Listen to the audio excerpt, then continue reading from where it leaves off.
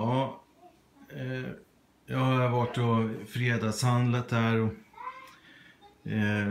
tänkte köra en liten unboxing här på matkassarna. Sådär, och ska vi se här. Börja med den här påsen. Det är en gammal citygross-påse där jag inte handlat på flera år. Nu handlar vi på Coop. Ja, ska vi se.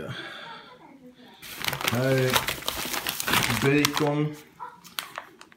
Jag köpte 3-pack, men jag behöver egentligen bara ett till att börja med. Jag tänkte göra en carbonara till mig och kidsen nästa vecka någon gång.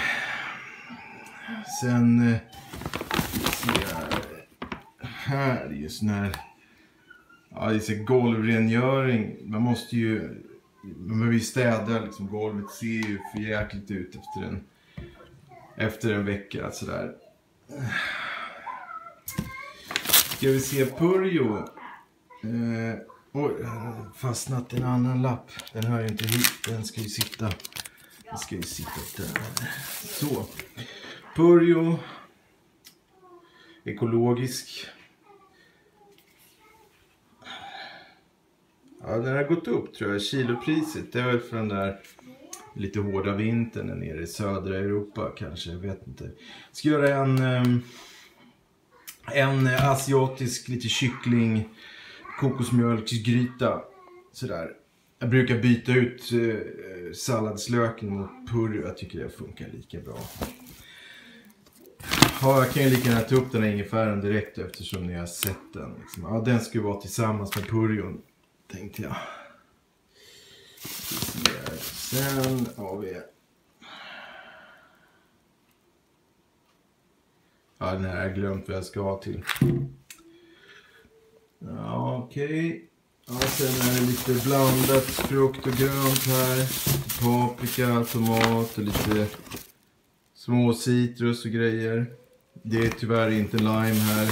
Det är lite äpplen. En rödlök.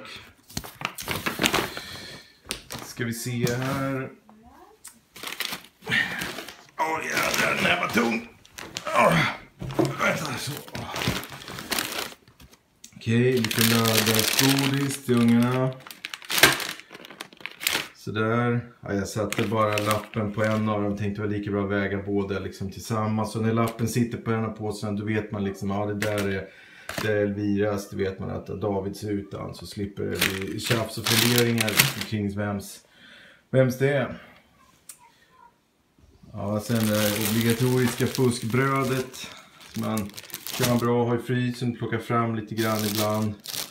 Så för mellis och sånt. Ja, vad har vi mer? Testa flytande tvättmedel nu för första gången på länge. Kört pulver. Jag vet inte riktigt. Det blir inte riktigt bra. Se hur det här blir då. Ja. Oparfumerat förresten. Jag gillar inte när det luktar för mycket om kläderna. Ja, vad har vi mer då? Lite glödlampor. Det blir mörkt här på vintern. Någon dör i huset. Det är en lampa alltså. Då behöver man liksom fylla på så man ser vad man gör. Här ska vi inte äta. Det är lite rakgel när jag försöker bli slät om huvudet. Så 2 gånger i veckan. Kanske 3 om jag orkar. Ett par avokados till att göra en guacamole till fredagstacos. Yeah. Lite polenta till en av veckans vegetariska rätter. Det är grejer faktiskt. Blanda i lite parmesan och rucola och sånt där. Det blir gott att göra små biffar av liksom.